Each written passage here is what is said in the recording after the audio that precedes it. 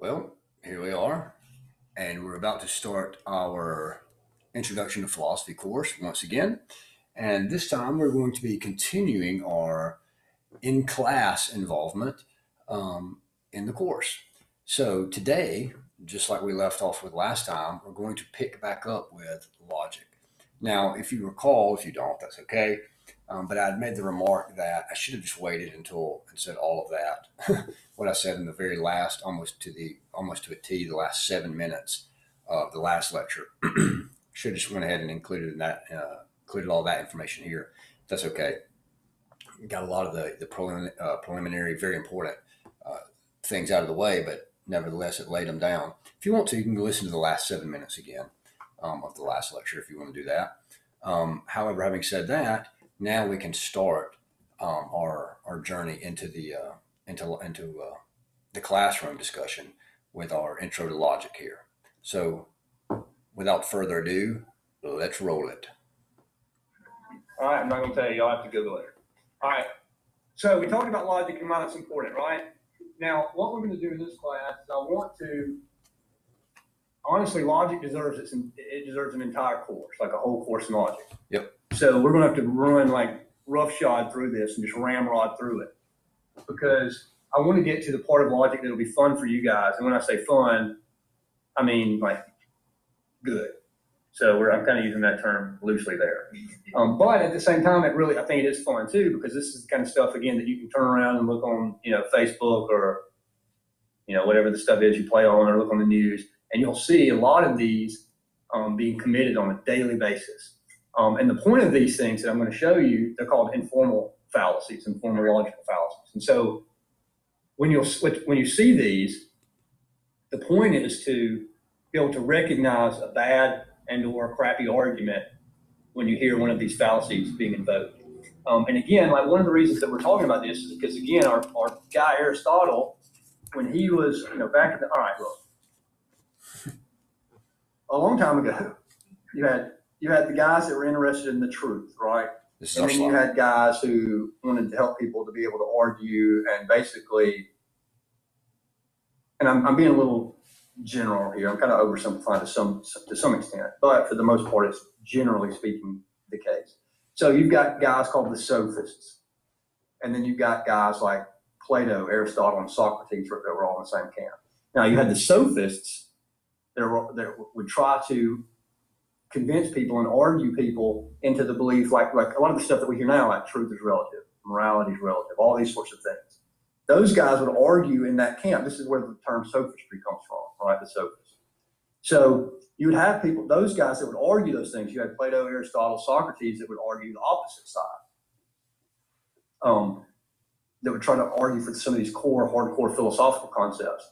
Now, a lot of the tactics that the sophists would use were and are very, very, very influential in regards to the public, in regards to, and I'm not saying this pejoratively, but in regards to laymen, because laymen a lot of times would have a hard time seeing through some of the what now are called fallacies or fallacious missteps in reasoning. And so Aristotle was like, why is it that this stuff works so well in regards to people? And so, and again, I'm being a little simplistic here, but for the most part, this is the case. So essentially, he sits down and he says, all right, look, I've noticed that this particular tactic is used often in arguments, and it's wrong because, and he goes through it. So then then he notices these guys, and he notices people being swayed by this or that argument that they're giving, and he's like, that doesn't logically follow. That won't work. That's not sound. But that's a tactic that, again, is being used, and it's swaying people heavily. I'll call that this, or not necessarily he calls it this, but it's called this. I'll name that tactic or this fallacy this. So the point of naming these fallacies, and when I say fallacy, what do I mean? Lie.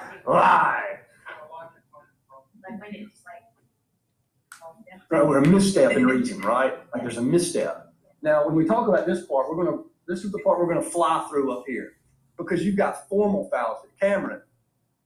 Oh, I was just about to say that you weren't here ever again. So this right here this right here that we're going to talk about, this is the formal stuff. So you'll have formal fallacies. And formal fallacies, again, what are fallacies? They're missteps in reasoning.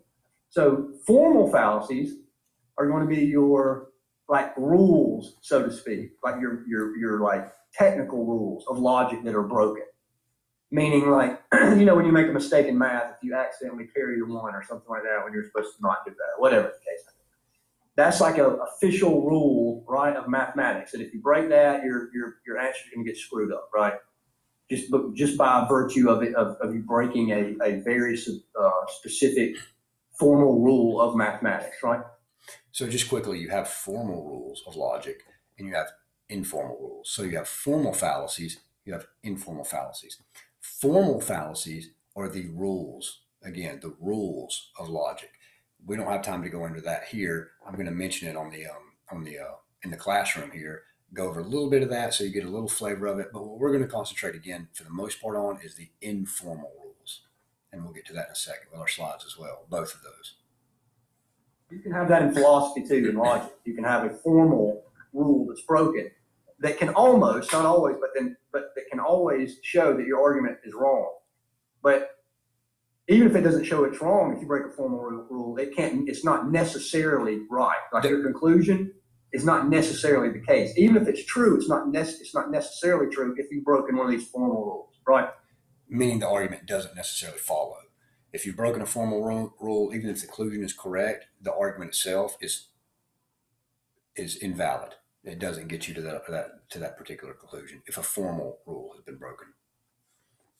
But what we're talking about right now are these informal rules, which are just mistakes, just lapses in reason. And this is what I'm talking about, that I want to fly through this stuff to get to that, to show you how often that you'll be able to see this stuff and use this stuff. And again, the stuff that Aristotle saw that was so just persuasive among the crowds. Why sophists were able to convince large numbers of people, and why sophists, even our day, they're called politicians and lawyers and college professors. I'm just kidding. That's a swipe at all those three, but it's no way. But anyway, while a lot of those tactics are still very, very persuasive, and you'll see, you'll think, oh man, like I've probably believed half of this stuff my whole life, or maybe some conclusion based off an informal logical fallacy that really is just a complete misstep in reason. And I say that because all of us have felt afraid of that, especially before you get to see, basically, quote, let's put it poetically, that the error of your ways is exposed, right, by Aristotle, something like that. So, having said that, let's look at these. All right, when we talk about logic, we've already talked about how logic is just basically what? Just ordered thought, right? It's just putting your thoughts in order to make sure that they make some sort of sense, right? Not some sort of sense, but to make sure they make sense. Like we want to do the right, we want to think right. Now, can you get away from logic? We already talked about it. No, why? Because just the way you are, by nature of, just by essence of what you are as a human being, what are you going to do? You're going to use it, right? You're going to use it, right? The question is just what? Right, or if you're using logic poorly or effectively or rightly, right? Something like that. So if logic just is ordered thought, just is, your thoughts put in order in a reasonable fashion, it's going to break down into all these little categories. This is what we're going to try to fly through. You've got deductive reasoning, right? These are going to be your major types of reasoning. And again, there's other stuff, but we're just covering the basics to try to get through this. So you've got deductive reasoning, and we'll kind of talk about that in a second. You've got inductive reasoning, and we really want to talk about this one a lot, because really these are our two main concerns. But then you also have what's called abductive reasoning, which is going to be a sub-branch of this, really. And so the reason that we're only talking about this is just because you use this so often that it's at least worth mentioning.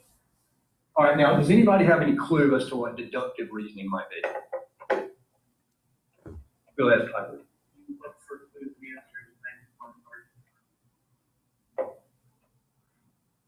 Well, no, but at least that's an educated response, right? And what you're saying, if we cash that out, it might fit a little more in line with this here. But let's see. Does anybody want to take a stab at deductive? Go ahead, Andrew. I think it maybe is. where you have like several different thoughts and you kind of narrow them down. Like in what sense? You have several different thoughts and you narrow them down to one in what sense? Right. So like if you were trying to find, a reason something, you had several different things that you think that it could be as far as the way something happened. All right, that's actually going to be this here. Okay. And we'll get to that. That's a decent explanation of abductive reasoning, and we'll get to that in a second. So back to deductive. Deductive, all of these are supposed to get you to certain conclusions, right? Like when you're using some sort of reasoning process, you're trying to get to what? A conclusion, right? You're not trying to get to, confusion. You're trying to get to a conclusion, right? That rhyme, and that's awesome. All right, so deductive reasoning. What kind of conclusions do you think these get you to, or at least supposed to get you to? What's that? Not scientific per se. I mean, you may arrive at a scientific conclusion, but this is going to get you to what? Certain conclusions. These conclusions, when you're talking about deductive reasoning, the conclusions you get from a deductive argument, and here's the word, we used this earlier, but syllogism. This is just going to be your logical word. This is your philosophical jargon for argument. Like the structure of an argument is a syllogism, right? So instead of saying argument, you may say, you've got to put together some sort of syllogism for this, which is just the same. You've got to give your argument a structure, and it's going to be a syllogism.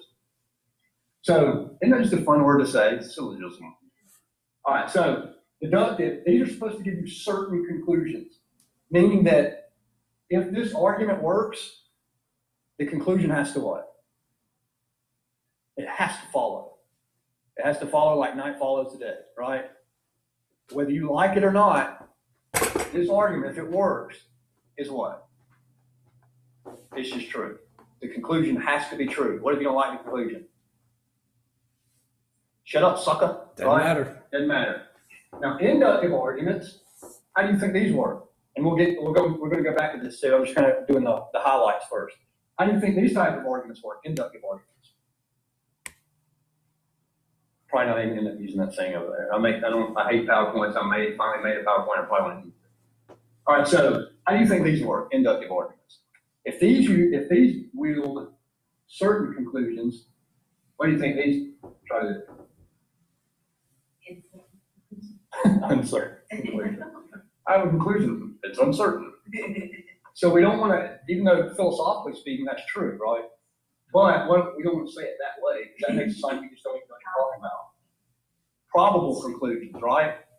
So inductive reasoning is going to give you something like a probable or more likely conclusion, right? Does that mean that it's 100% true, that it has to be true? No, right? But you want to try to shoot for what?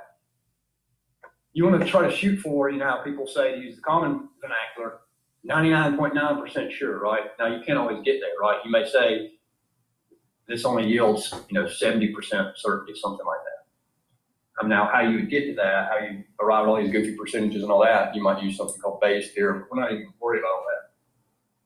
So, abductive reasoning, like Barrett was saying back here, this is when abductive reasoning is going to be sort of a quasi-mesh between these two. Reasoning and induction. Why? If I walk into a room and I see, maybe a popular example is I see a bunch of red stuff on the floor, right? And I see a knife laying on the floor, and I see a body laying on the floor. Now, what I'm doing when I see all of that, actually, you tell me, what am I doing when I see those things? Well, maybe I'm not drawing conclusions yet. What am I doing first? Right, I'm just observing what are seemingly just facts, right? The fact is there's red stuff in the floor, right? Now, does that say anything by itself? By itself doesn't say anything, right? But when I look at red stuff on the floor, the body in the floor, the knife or whatever, I start to put all these data points together, right? To try to arrive at what? Some sort of conclusion, right? So abductive reasoning is when I look at multiple pieces of evidence or multiple pieces of data, and I try to arrive at some sort of plausible or justified conclusion based on those things, right? Does that make sense? So this is the kind of stuff, say, like in a court case, that maybe type of reasoning. Maybe you say, all right, do you have a video of my client, stabbing this woman in her kneecap? No, I don't have a video of the woman stabbing her kneecap. Well, how do you know she did it then? Well, because and then what do? We've got, this, we've got this. So they put all of these pieces together to try to do what? To arrive at a particular conclusion, right?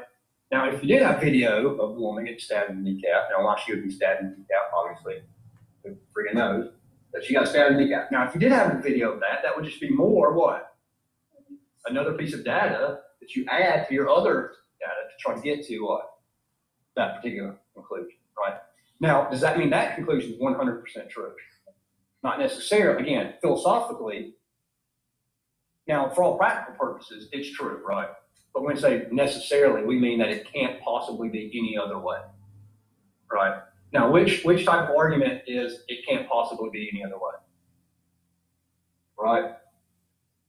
So, all right, let's start here. What's your classical example of a deductive argument? So I can show you what it means to say that if your premises are true, that the conclusion has to be true. What's the classic example? Anybody know? Of course you don't. I'm just kidding. Right? That's the intro to philosophy class. If you knew all that stuff, you'd be up here teaching, right?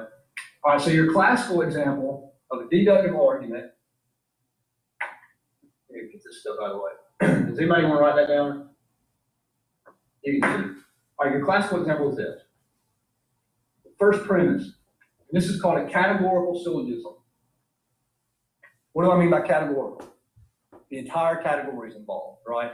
It means it's supposed to cover the breadth of it. And now your deductive arguments are supposed to go from what? General type statements to what? Think of an upside down triangle. What's that? That's right, to a very specific conclusion, right? Supposed to go to general type observations and get down to a what? Specific conclusion that yields what kind of certainty? Necessary certainty, right? Has to be true. Or certainty. Right? Now this is going to be the opposite. You start at particulars, specifics, and try to get down to what? General conclusions, right? Some sort of general type statement. This is the opposite. You're starting from the general, you're going down to the particular. Here you're starting, Just for clarification's sake there, general to specific is deductive reasoning, and specific to very general type statements is inductive reasoning. Just in case you can't see, because you couldn't see what was going on in the classroom there. Starting in the particulars, you're getting down to the general. You'll see how this works. It's not that hard. Philosophy cat. And again, and you can also go from a general to a general, and you can go to a specific on this end over here.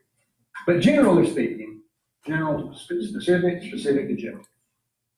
All right, so your categorical syllogism is going to have two premises and a conclusion. This is your premise. How do you recognize a conclusion? And this is your premise. Conclusion. They'll always have words like, well, therefore, or you'll say, right, or in conclusion, or you'll say, so, you'll say, blah, blah, blah, blah, so. When you hear that, those are your keywords that are tripping you off or triggering you off to let you know that somebody's giving you a conclusion. Now, your job is to what? All that stuff they were rambling on before is supposed to at least provide what? That's supposed to provide their premises, right? That's supposed to be the legs for which the stool's standing on, right? So the legs for this conclusion we're about to get to is this. All men are mortal. First premise. All men are mortal, right? Socrates is a man. Second premise. What's the conclusion? What's that? Right. Therefore, Socrates is what? Mortal. Now, let me show you this with a little picture right quick. See how this would make sense. Well, first, we'll talk about that with that. All men are mortal. That's a general statement, right? That's based off what? An observation, right, about reality. We'll talk about that in a second. All men are mortal. Socrates is a man. Therefore, Socrates is mortal. You see why that has to be, if this is true, because here's the key. Remember, can this be false? Yes, this can possibly be false, and we have to argue for that. Is this false, or can it be false? The second premise. Can your second premise be false? Socrates is a man. Yeah, well, we might have to argue for that. But the key is, listen, this is huge, if this is true, if this first premise is true, all men are mortal, and if this is true, Socrates is a man, if these two premises are true, then this has to be true. Does that make sense? Somebody object to that if you really want to, if you have a question. Because I want you to see that this has to be true whether you like it or not. You can't say, well, again, like all that goofy crap we argue, like, well, it's true for you, and all that silly stuff. Right? This has to be true if this is true. Now, you may reject this. You may say, no, this is false. But what will you have to do to show this conclusion is false? What do you have to do? Right? But how do you do that? Right. You just show that one of these aren't necessarily true, right? Because if one of these is not necessarily true, if this is not true, then what happens to the conclusion? Right. Could this still possibly be true? Yes. But your argument doesn't work, right? You've at least shown, well, I'm rejecting your conclusion because one of your premises is faulty, because one of your premises isn't true, right? Or doesn't even seem to be true in some sense. All right, so here's the way you can see the ease of this. All men are mortal. All right, let's say this circle represents all men, right? And everything, and this is morality right here, or not morality, mortality. All men are mortal. Here's your other circle. So what I'm doing right here is I'm just drawing circles on the board. So imagine one circle represents all men, right? And then one circle represents all things that are mortal. And then one smaller circle represents Socrates. So if you've got the big circle that represents all things that are mortal, and then you have the smaller circle that says all men, because they're in that circle, all things that are mortal, men are in that. And then if Socrates is a man, well, he's in that circle. So then you would see how Socrates is mortal. The particular Socrates would have to be in the larger circle of all things that are mortal. That's what I'm drawing on the board there. It's called Euler circles. Sometimes people use Venn diagrams. It's just a tool in logic, illustrative tool to help you figure things out in logic. So everything within this circle is mortal, right? Does that make sense? All men are mortal, so it's in the circle. Socrates, here's your last. Socrates. Therefore, Socrates is mortal. You see how that fits in? If this represents everything that has mortality, or in this case, men, and this represents humanity, which is in that thing, which is in the circle of everything that's mortal, and then Socrates is in that. You see how that has to follow? Because he's just in everything that's mortal, right? Does that make sense? So watch how this works. This is, again, I wish we had time to go through this, but we don't. But this is, again, the brilliance of Socrates. You can look at these, because none of the formal rules are broken here. And again, I'll just mention these quickly. Like some of the formal rules are, you have to have 3 and only 3 terms. If your conclusion is distributed, then it has to be distributed in your premises. You can't. Anyway, you don't need to worry about that right now. But anyway, because none of the formal rules are broken, and if these are true, and since none of the formal rules are broken, this has to be true. You can see this with letters. Watch. You don't even have to know. This is the brilliance of Aristotle. We can say, look, I have to know what your argument is, and I can tell you if it'll work or not in regards to at least the reasoning process. So, if A is B. So what I'm doing here is you'll figure it out, but I'm just substituting letters for those particular terms that were in your syllogism here. All men, P, mortal, Q. Socrates R, man, P. Socrates R, mortal, Q. Same as what I used in the premise up here. You're going to see how that works. It's crazy. I'm giving a different example right now, but just stick with it and you'll see. B is, or let's say it this way, if A is equal to B, B is equal to C, then what has to be true about C and A? Right, you have to know what A is? No. You have to know what C is? You have to know what B is? No. If this is true that A is equal to this and B is equal to this, if those are just true, then you know that this has to be what? It has to be. You don't even know what these are, right? So right here, in this syllogism that we just made, this categorical syllogism, all men are mortal. This one. If you put all men and substituted all B are, we'll say M. Let's put P so you won't be confused. Instead of men, we'll put P for people. If all P are M, mortal, right? Using different letters here, so don't get confused by that. Same principle. I'm just using different letters there in the classroom than I did here on this slide. Correct. Try it right here. Excuse me. All P are M, and S is a what? M. Then S is what? Say it this way.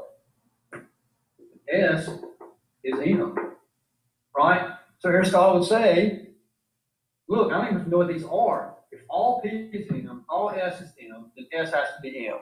And again, that's just by nature of this all I'm doing.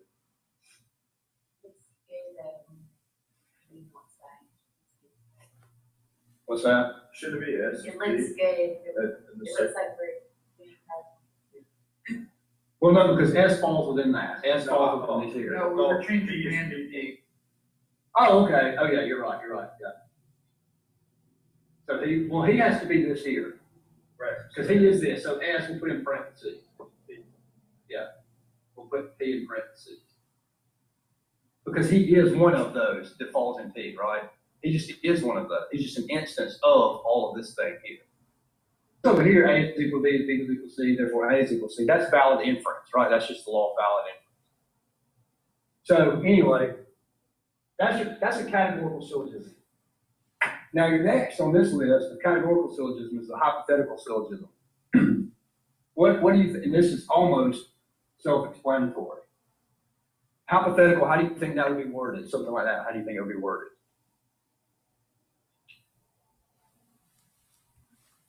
Usually these types of statements.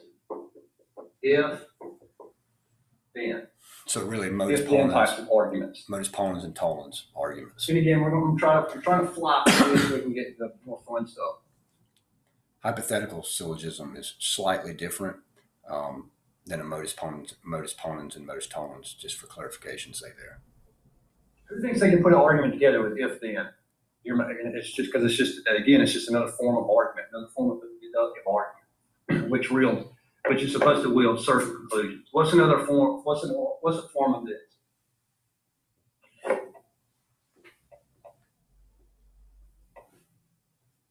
Think about it. It's really not hard. Right. If I study, let's put study up here. If I study, then I pass.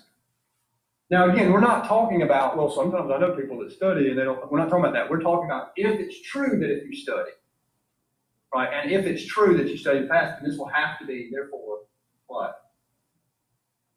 What do you have? Well, what's missing here? What do we have to put in the middle here?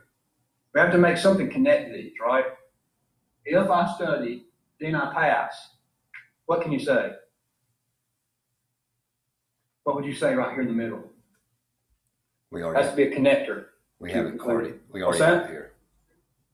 Well, right. If it's true, but what do you want to say to make this argument connect? So we need something in between here, right? If I study, then I pass. I study, right? So therefore what? I study, therefore I pass. Now quickly, to break the rule, one of the rules, to break one of the rules is this here. What if you were to say, and you'll see why this rule works, again, why Aristotle's little rules on this stuff work. There were 7 of them to the syllogism, categorical syllogism anyway. So if I study, then I pass. What if I say I pass? Does this follow? Therefore, I studied. Does that follow? No. Why? You may have cheated, right? You may have done something else. See, and again, Aristotle, you could take all these words away and just put the letters there, and he would go, no, the argument won't follow. Because remember, this is called, if I study, then I pass. I pass. What I've done is broke the formal rule of called, I affirmed the consequent here. This is the antecedent. This side of the equation, so to speak, is the antecedent. This side of the equation on the then side is the consequent. So when you affirm the consequent, you break a rule of logic. And how do we know this intuitively, just like Joshua pointed out. Well, no, you may have cheated or you may pass some other way. Again, you didn't know that, but you already knew that, well, wait a minute, that doesn't necessarily follow. Because just because you pass doesn't mean you studied, right? Right, and you can use all kinds of examples. So anyway, that's your hypothetical syllogism. I'm trying to just fly through this stuff so we can get to the more interesting part. Now, disjunctive syllogism, what does it mean to be disjunctive? What is a disjunct?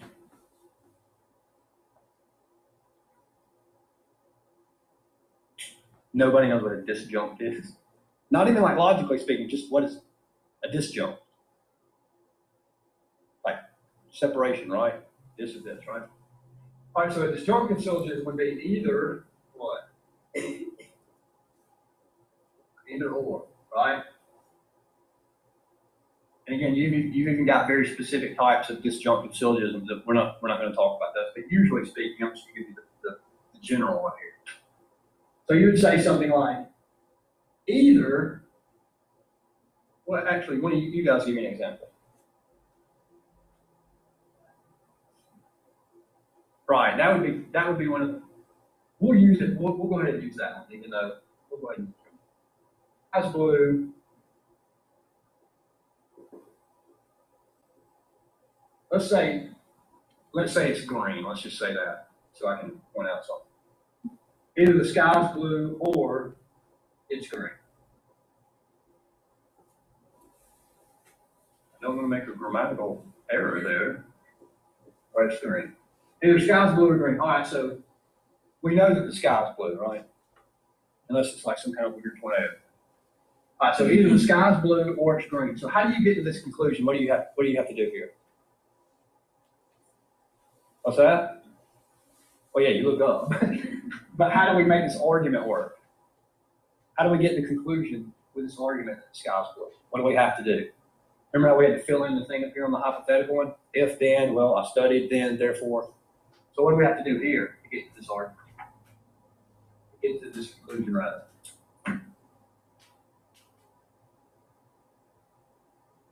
We have to deny something, don't we? Go ahead, Piper. What do we have to do? Or actually, what we want to do, we don't want to, you have to deny one of your disjunctive. In a disjunctive syllogism, you have to deny. So you have to say either the sky is blue or it's green. It's not green. Therefore, what's your only other option? If it's disjunctive, you only have two options. It's not green, therefore what? It's blue. The formal rule here is when you affirm one of these two, you have to deny in order to get that conclusion. And again, if you think about that for a minute, you can see how if you affirmed one, it wouldn't necessarily follow. It wouldn't necessarily be true. Again, Aristotle, you could do these with either P or Q. Not Q, therefore, you see what I'm saying? You could do it with the letters. Now, that is the worst treatment ever that you'll ever hear on deductive logic and that kind of stuff. But again, it's because this is an intro course. And I want you to get the meat out of what I think that you'll be able to use, like in your life, for an intro to philosophy course. So we can't spend a lot of time on it. Again, this is maybe in the future if they offer a whole course on logic, that would be good. But right now they don't. So inductive logic. If this is supposed to go from general premises to very specific type conclusions that are certain, that are not at the whim of whether you like it or not, what was our inductive supposed to be? Probable, right? So what's an example of an inductive argument? What's an example of one? If our example of a deductive is, well, all men are mortal, then Socrates is a man, well, therefore English has to be mortal. That's an example of deductive. So what would be an example of inductive type argument?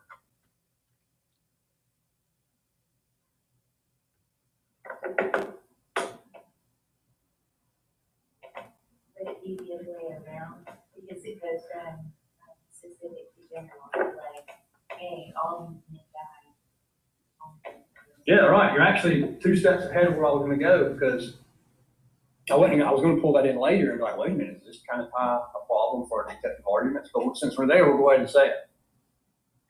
What if I were to say, well, this guy dies, and this guy died, and you died, and he died, and everybody died, and that guy died, and this guy died. Well, you know what? All people must what? Everybody must die, right? Everybody dies, right? This guy died, he died, and that guy right there is dead. Everybody's dead. Everybody dies, right? Well, so if Tom dies, and Bill dies, and Gary dies, and Hakushika dies, and so, well, then everybody what? And everybody what? Everybody must die, right? Now, is that logically certain? Is that logically tight? Does that logically follow from that Bill died? Bill died, Kanikwa died, Ted died, everybody, all these guys died. Well, so what, you know what? I saw this, everybody has to die. Logically certain. No. But is it improbable? Like, is it good to go around thinking, well, I mean, I'm saying everybody dies, so I mean, I'll probably die. I mean, it doesn't mean I'll die. Yeah, it means you probably got a pretty good chance of dying, right? So, but is it logically certain? Is it like this over here? No, it doesn't yield logical necessity, but it yields what? It's probable, right? Now, these arguments, these inductive arguments, can be more or less what? They can be more or less what? They can be more probable or less probable, right? This is probably pretty probable, right? This conclusion is I mean, we've had a lot of observation on this over time, right? But what if a guy walks in the room with a black hat on, like Cameron by there, and another guy walks in with a black hat, another guy, is that black or gray? Yeah, I think it's gray too. All right, so let's say a guy walks in with a gray hat on, another guy walks in with a gray hat on, another guy walks in with a gray hat on. Let's say 15 guys walk in, and I say the next guy that comes in, I bet it's going to have a gray hat. That's inductive argument, right? But does that mean the next guy that walks in will have a gray hat? No. Is it probable? Maybe. It's more probable than saying the guy will walk in with a sombrero, right? Right? Because I have some reason, at least I have some reason to think that. But the next guy walking in may have on a green thong, right? I don't know. I mean, I hope not. Unless, I mean, you're probably not. I'm just kidding. Just picking on them. So is it like, so it's like a form of assuming? Huh? It's like a form of assuming based on. Well, assuming might be a little pejorative, because it's not just assuming, right? Because what is assuming? No, and I'm not asking for that part thing. What is assuming? Yeah, you may or may not have any reason to think that at all, right? So when we say that all men are going to die, are we assuming that? Well, not really. I mean, we've got depth there, right? We've got good reason to think that, right? Something like that. And why? Why do we think that? What is our reason for that? Because we've watched 5 or 6 people die? No, like we've watched how many? Millions, right? Millions of people die. You know, probably even billions. I mean, I'm not saying that's a good thing. I'm like, yes, I know it dies. Now we got more certainty. I'm not saying that. That's not what I'm trying to argue. So, just the point is that we've got all of this observation, right? With that said, inductive reasoning leads to probable conclusions. Now, like Lacey pointed out, what does that do for our deductive argument? Because remember, all men are mortal. What was that? What was that? Say, just continue what you were thinking on that. I'm not exactly sure what you're thinking. Remember when I said, does this pose a problem for our deductive argument? Induction, and you said, well, what? You said, well, what is that? Could that be flipped? You were on the right track. I'm sorry, I don't know exactly. No, that's fine. Remember what we were saying, that all of, And I was saying like, His name was. Lord be with him. all men are mortal, Bill's man and Bill's gonna die. And then right. inductive would be like, all of these people die. Like, all people probably Right. die at some point. Right, but that's a probable conclusion, but not certain, right? Yeah. But then we're using that, remember, because what's deductive arguments are supposed to give you what kind of conclusions? Certain conclusions. It is that. So Right. something like all men will die at some point. From inductive reasoning, that's not. Well, so the problem is, well, then how can we use this for deductive argument if this was based off what? This. Yeah. Does that make sense? Yeah. That's what I thought you were getting at earlier when I said you were 2 steps ahead. Is that's what I thought you were getting towards. Maybe you were, maybe you just kind of got off track there. But does that pose a problem for this? Yes. How so? How does that? Basically, what I was getting at there, if you're confused, was essentially I was saying, like, well, wait a minute. If the premises within each particular deductive syllogism, right? If those premises, say, for instance, all men are mortal, first premise, second premise, Socrates is a man, that's our second premise, that's supposed to yield certain conclusions, right?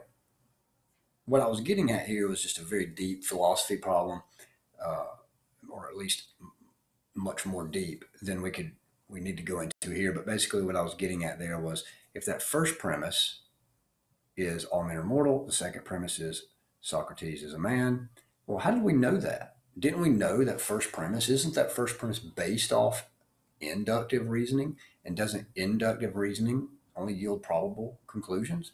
Meaning that, how did I know that all men are mortal? That's the first premise of the argument, right? Well, the first premise was all men are mortal, but I knew that inductively, right? So I was just kind of giving a taste of one of our more in-depth philosophical problems, just in case you were confused there. Didn't really need to be mentioned here, but it's just one of those things that in logic we kind of worry over. Because you're speaking like broadly, like it never causes a problem, or just a specific thing? Yeah, good question. I mean, just broadly. Good question. So I'm just going to go ahead and skip over that part right there. Right? If this is true, this is premise 1, and your second premise is Socrates is a man. Because how did we arrive at this premise? We arrived at this premise how? Again, I'm just going over exactly what I just said. We arrived at that by inductive reasoning, all that sort of thing. We arrived at it by this, did we not? Well, I know this is a man, this is a man, this is a man, this is a man, this is a man, this is a man, that's a man, that's a man, that's a man. Inductive reasoning. Thing, the arguer may say, is all I'm saying is if this is true, and if this is true, then this has to be true. Now, if you're going to say, but wait a minute, you built you built these off induction, which are they're just probable, they're not certain. Then what can the arguer say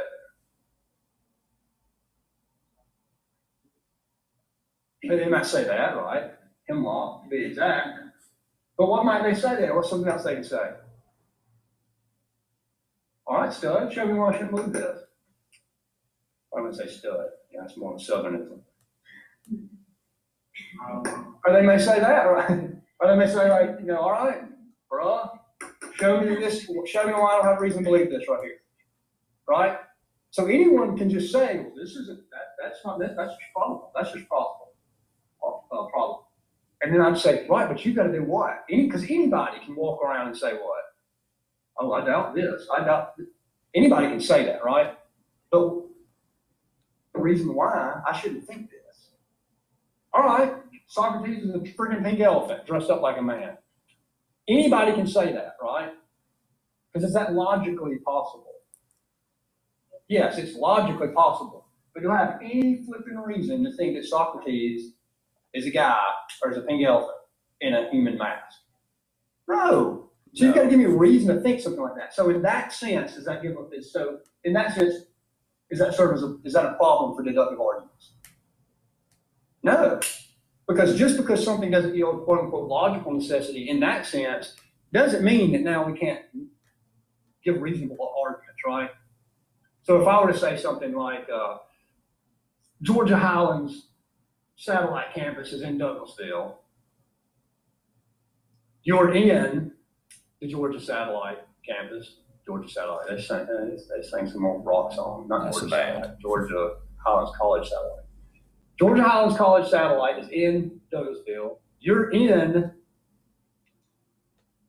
on the campus of what? The Georgia Highlands College satellite. So therefore, what? You are what? In Douglasville. Now, someone could say, was that based off induction? Yes, like I looked and saw where it was, all that stuff. Someone might say, how do you know that Georgia, like right now, that map wasn't switched in Alabama? Right. Do I have any reason to think that? Right. No. So does that pose a problem for induction? I mean, for a deductive argument, even though I observed that this campus is in Douglasville, you're in the campus, therefore you're in Douglasville. Is my argument really in some sort of trouble because that's based off induction? Not really, right?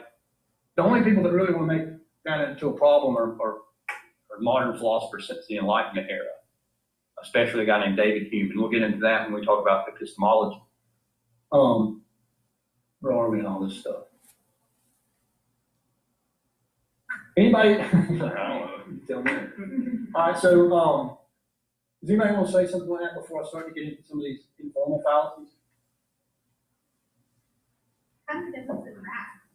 What's that? I kind of did this in math. Right, yeah, logic is right. Logic is in a lot of ways, especially when you get into symbolic logic. We're not getting fooled with symbolic logic. We're just looking at what's sometimes called classical or Aristotelian logic, because this is essentially how you argue every day in your everyday life, right? And we would even say something like symbolic logic in some way is going to depend on even old school classical and/or / Aristotelian type logic. But yeah, it's related in a lot of ways. In fact, symbolic logic sometimes is just, some people like to just pretend like it's just math logic. I don't want to say pretend, but essentially just call it mathematical type logic.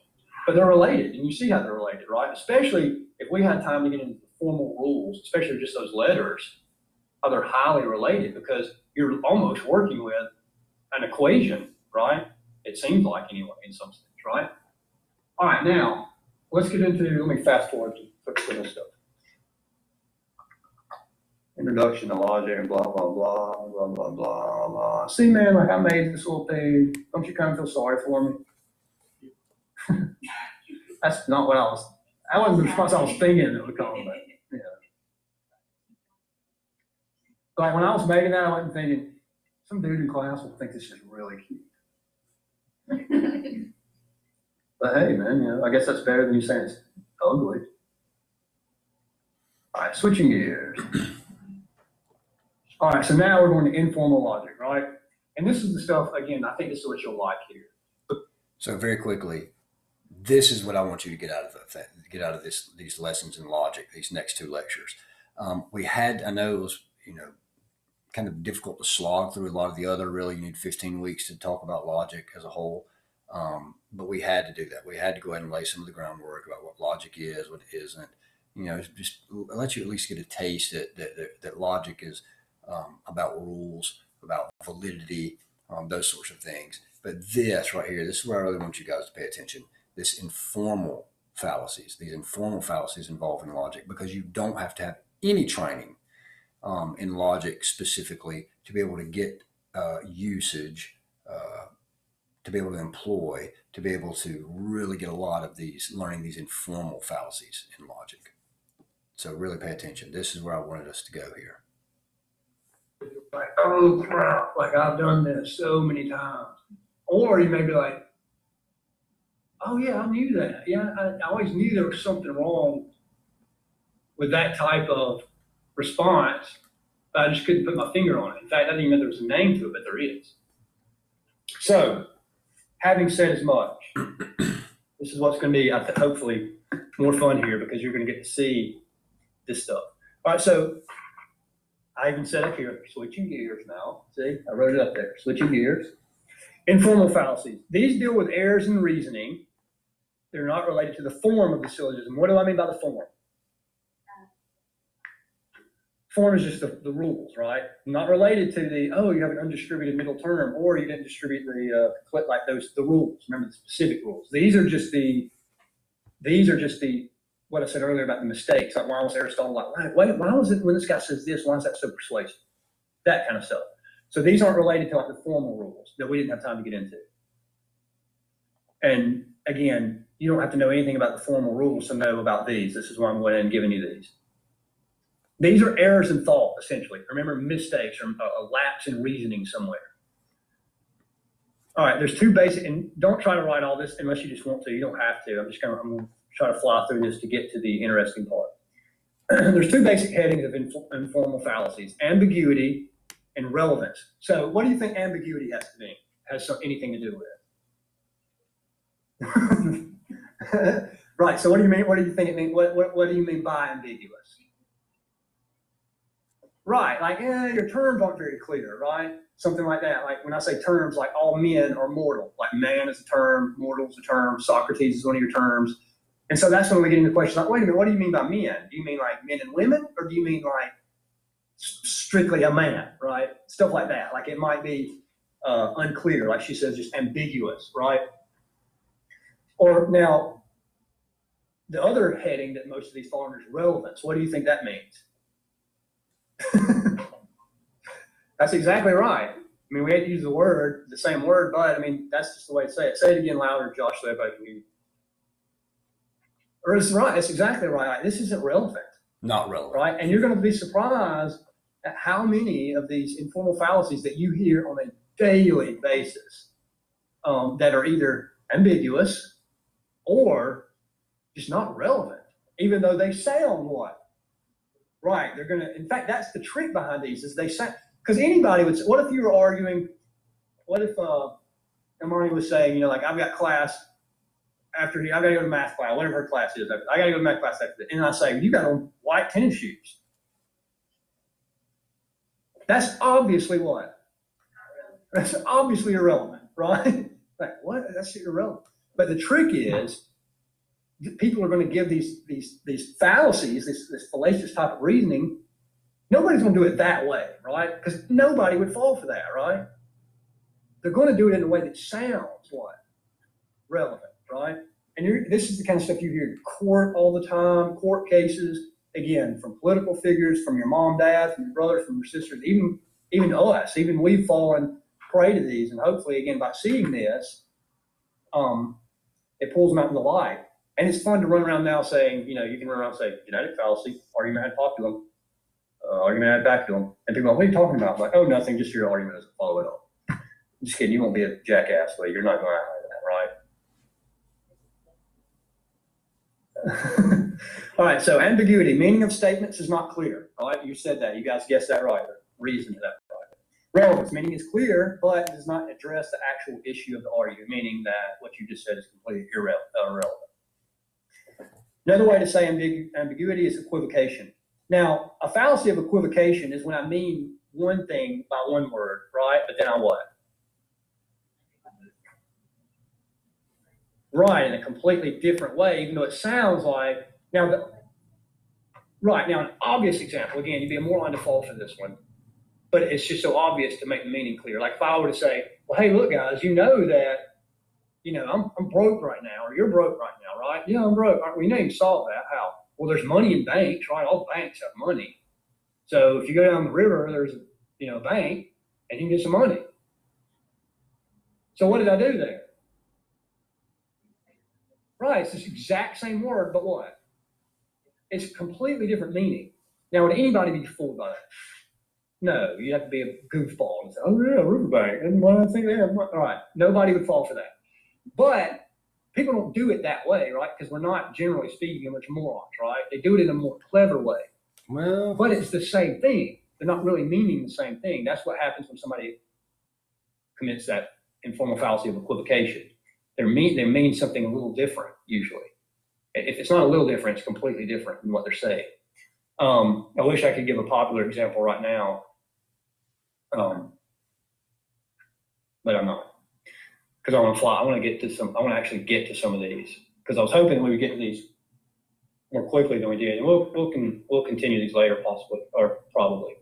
Now, again, accent, this is kind of a different one. And this is where stuff screws up on the internet. Like, have you ever been having a conversation on like a Facebook post or something like that, or even possibly an email, and like you're like, somebody gets, pissed at you or mad at you or whatever, and you're like, no, that's not what I meant by that. I mean, that can happen even in a regular talk, right? But how much more often does that happen in a text type environment? Why? And why does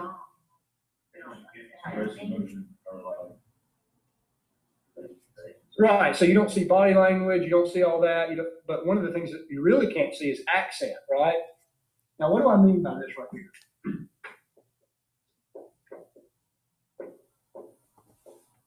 What do I mean by that? Do I? Is that really what I mean? Say that's just in text. say I wrote this. I love you. You could be actually sarcastic. Right, so what if I accent this word here?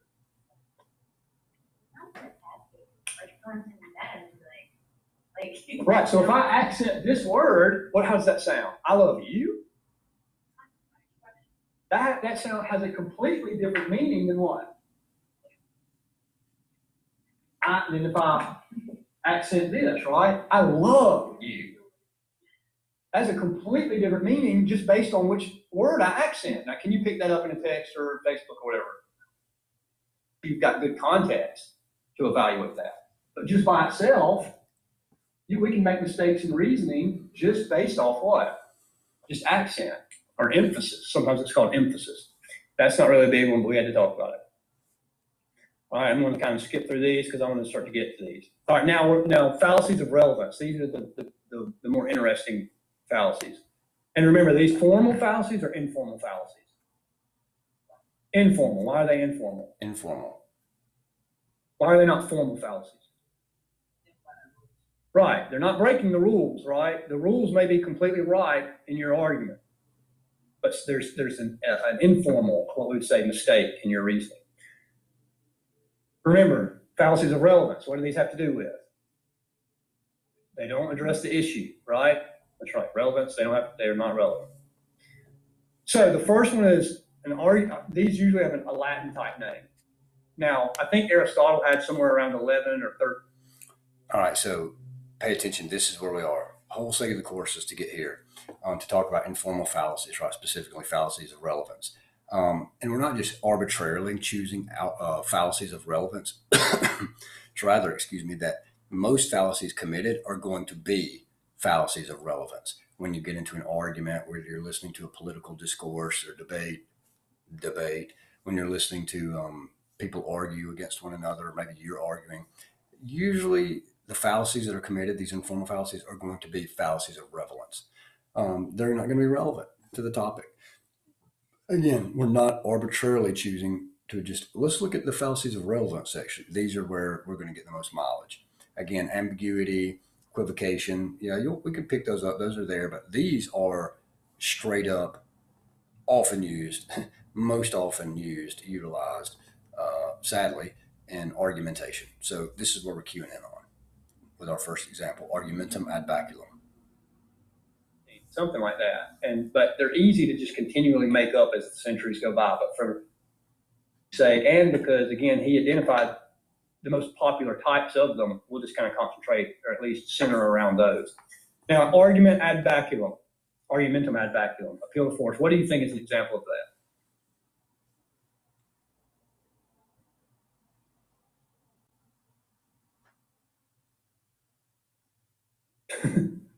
How about you'll believe me or beat the freaking out of you? How about that?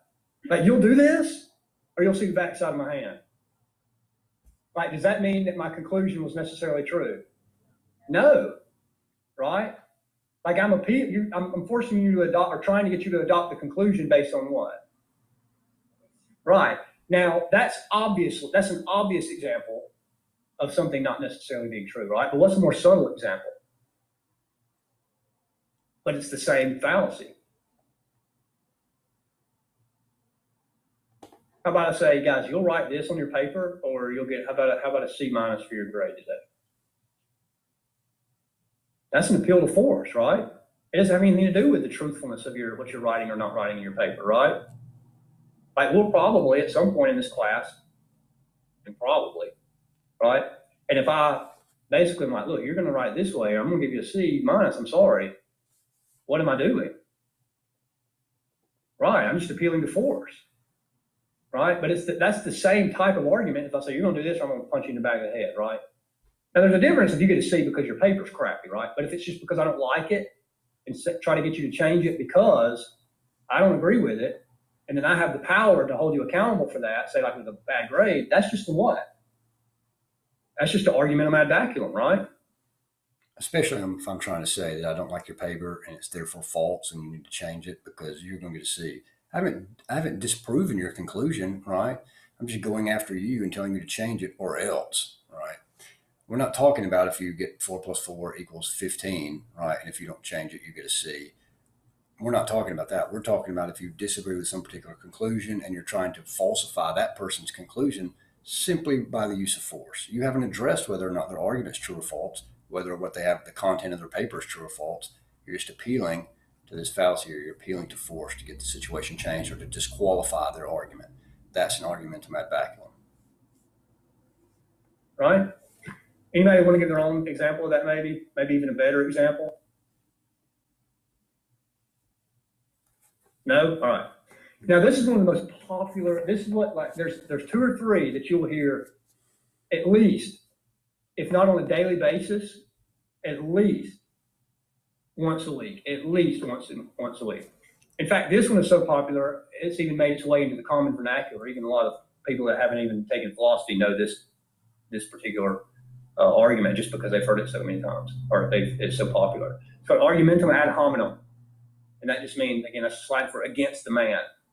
What's an example of that?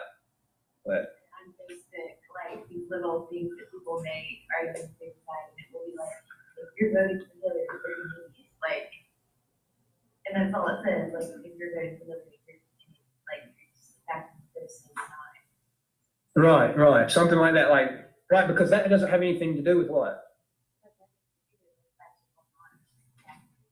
Right, and they may be an idiot, right? But they may not be voting for her because they're an idiot, right? And vice versa. Somebody may be voting for Trump. They may be an idiot, right? But they may not what? They may have some other principled reason, right? You see how that's just so popular. What's another one? What's an example we hear all the time? All right, let's pick on me. Say, you know, my first day of philosophy class, we were there, and this guy, dude, you know he's not going to know anything about freedom philosophy. He talks like that. He's got a Southern accent. What can he possibly know? He probably likes barbecue, fried chicken, and collard greens. What is he going to know? What is he going to know about philosophy and Socrates when he sounds like we're, in high school and, home ec or something? You see what I'm saying? But what kind of argument is that? Nothing to do with my educational criteria, right? Nothing to do with what? Grade point average, my projects, nothing to do with that, right? But that stuff's persuasive. Why is that persuasive?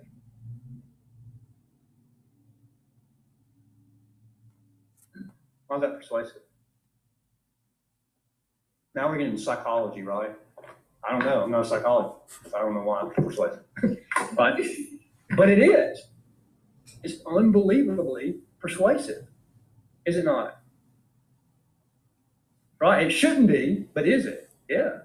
Now, another one is, let's give another example, one that you might fall for, especially if you grew up, in an athletic sort of environment. Where I grew up, there's a little town not far from where I live called Mount Zion. I think there's another one here in the metro around somewhere. It's huge. I'm not talking about that one. I'm talking about this one has like 15 people and like a goat is the mayor of the town, maybe. All right, so let's say like the high school there is tiny, right? And so let's say where I grew up, where I went to high school was Carrollton. And Carrollton has just a historic, kind of, legendary football program at Carrollton. And so like the colleges used to play at Carrollton's field because it's just nicer than the colleges. That's how much stock was in the football program at Carrollton. So let's say that Carrollton needs a new head coach, right? New football head coach. Somebody's driving through, Bumbleville, and they go and they land in Mount Zion, and the goat greets them at the entrance. Hey! And then so let's say that they end up at the high school with 10 guys in the high school, right? And let's say that the superintendent of Carrollton says, you know what? We're giving this guy the job. And then people are like, what? You're giving the head coaching football job at Carrollton with 5,000 plus people in attendance every Friday night with the multi-million-dollar stadium. He's the head coach who's been coaching in a pasture. You're going to give that guy the head football job at Carrollton. Are you kidding me? What could he possibly know about football if he's been at that little Bumbleville, the mayor, but the mascot of the team? What would people say? Like, yeah, what do you think? What are you guys thinking? But what is that? What is that? It's just an art, ad hominem, and then it's just a variation of ad hominems against the man and circumstantial. Why? Because the dude might know about what? He might be a freaking football genius, right? Right. And it is kind of an assumption, right? There's just a name for that. It's a mistake. It's a lapse in reason. And this is, again, Aristotle saw these things and gave them names. So let's say that Aristotle is sitting in Georgia, listening to this, and he's like, hey, all these people are persuaded by that. That has nothing to do with that guy's credentials.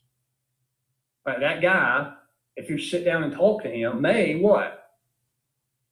He may be a football god of some sort, right? Has nothing to do with that's just completely circumstantial, right? What's another popular thing? What's another popular one that maybe you've even been fooled by? Because ad hominem circumstantial is around the circumstances, right? That guy's circumstances, the town he's in, the crappy football program, they play in a pasture, right? That's the circumstances. That one's not specifically against him like the one about me, like because I have an accent, right? Now, what might be another example of the circumstantial stuff? What's one you've heard?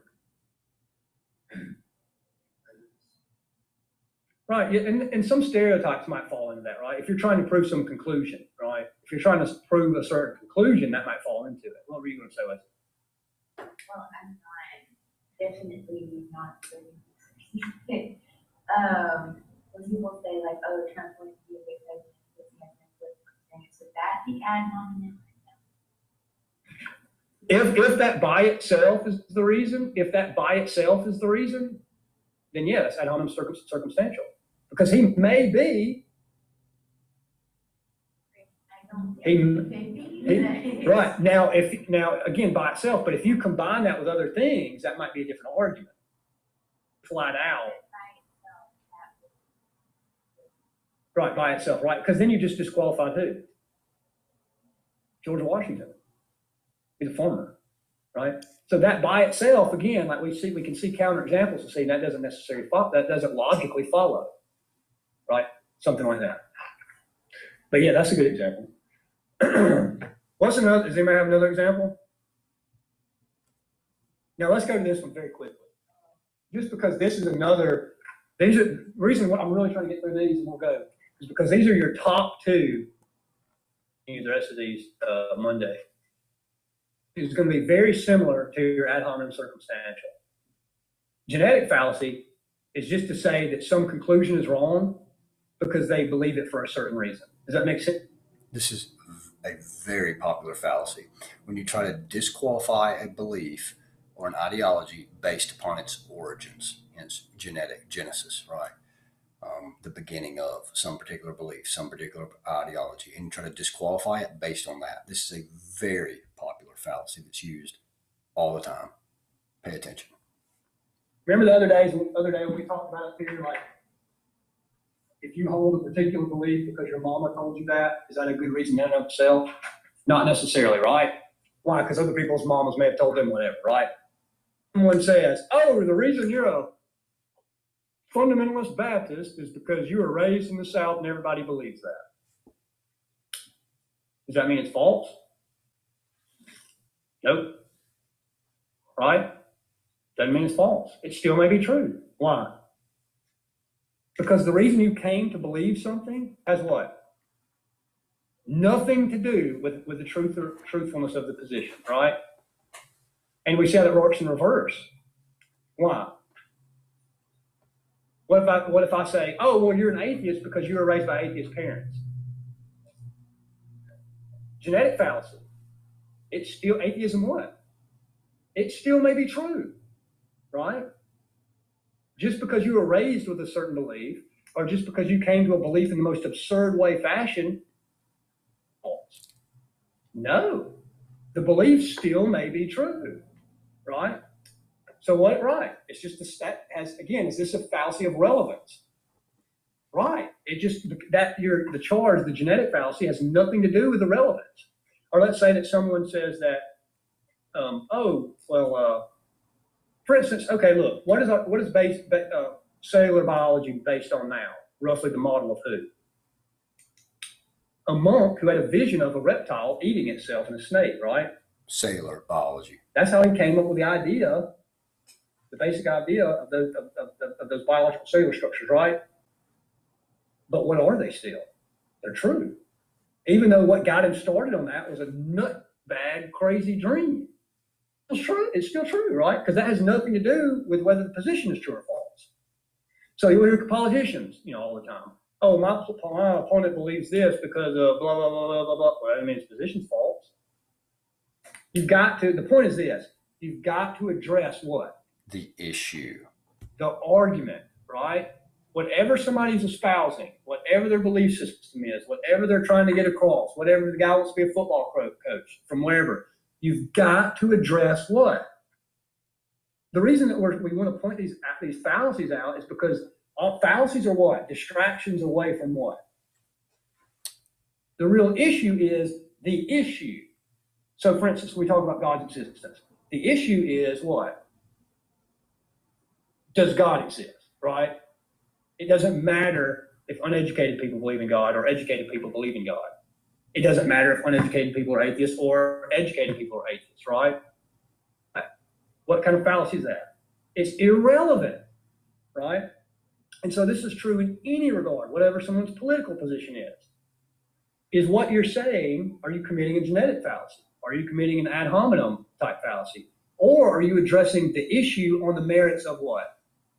The issue, right? Almost no one, this is why this stuff is so rhetorically powerful, because it's easier to attack the person, attack the circumstance, attack the person's background, attack the person's whatever, than actually attack what? That's right. So let's look on this. It's actually easier to do that. It's easier to go after that than to go after what? The argument or the issue. The argument. All right, so let's continue this next time. Good class, guys, even though I know that was probably our most boring class. All right, so that's just we just are finally getting into these fallacies. If you look back over the slides, we've only got 2 or 3 that we've jumped into. So the whole next lecture, we're just dealing with just these fallacies. That should be a lot more fun, more interesting. Hopefully, we will avoid these in future usage, right? But we're probably going to recognize that we've fallen for these fallacies prior to today. And and sadly, we've probably used some of these fallacies as we've tried to persuade or make arguments. We want to avoid that. So we'll check these out next time in our philosophy class. See you guys.